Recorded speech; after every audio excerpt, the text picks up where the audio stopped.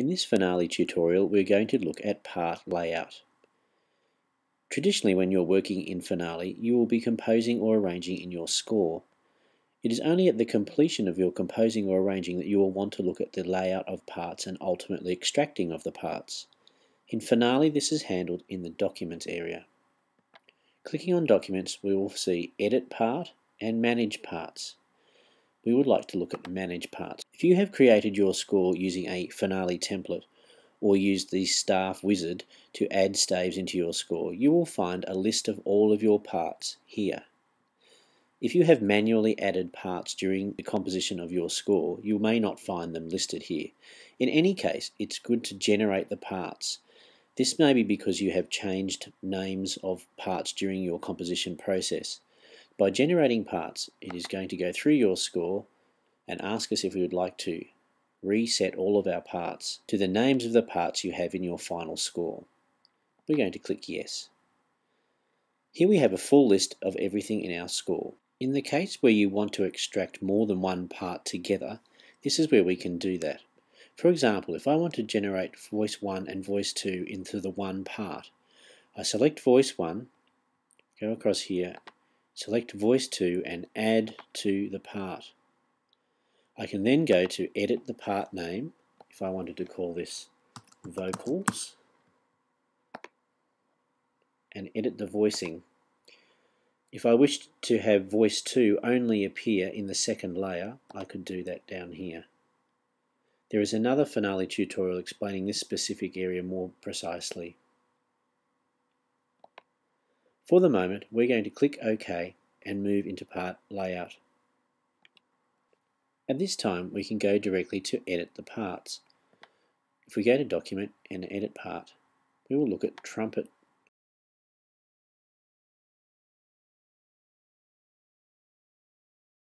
We'll put this in page layout so that we can all see it. The beauty of dynamic parts is that it means we can adapt many parts at the same time. In fact, we can adapt all parts at the same time. A good example of this is putting the amount of bars that you would like across all systems on all parts. Using our Mass Mover tool and selecting all bars, we can go to Utilities and come to Fit Measures and choose across all parts or our current part how many bars we would like to put per system. In this case, 4 looks really great. We're going to take that off. We're going to have 4 bars across every part. And here we choose what parts we would like to use this for. We could select all the parts, or we could select individual parts, a group of parts, for example the trumpet and the trombone, because they play very similar parts together. So this will put 4 bars on every system for the trumpet and the trombone parts together. So if we look at both of those parts now, they will look very similar in the layout. Now we may choose to have, in this case we have an acousis. We would like to put this bar as well as this one in there. So we're going to actually put these 5 bars together on the first one. So again we'll go to Utilities, Fit Measures, and we're going to lock these selected measures into one system. And again we'll do that for the selected parts, which is the trumpet and the trombone.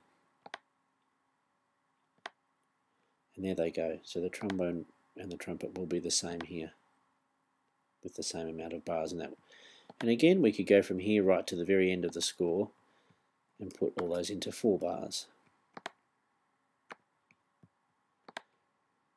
And in doing so, we've actually saved ourselves a lot of work with those 2 parts. We could actually do this with all the individual parts.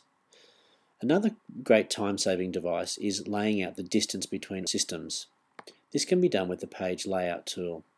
Again, we can select all parts. In this case, I'm going to select the system distances so that that looks evenly spread across all parts in our piece. So we select this one and the very last system, and then down here we're going to look at distance between systems. 2.6, let's say we'll go to 2.3 just as an example, and again we're going to look at which parts we would like to choose.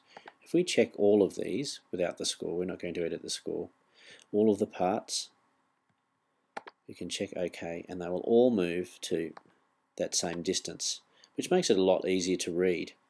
And if we look at other parts, we can see that they will all be the same as well. So in doing this, we can actually format many of our parts simultaneously and save ourselves an immense amount of time.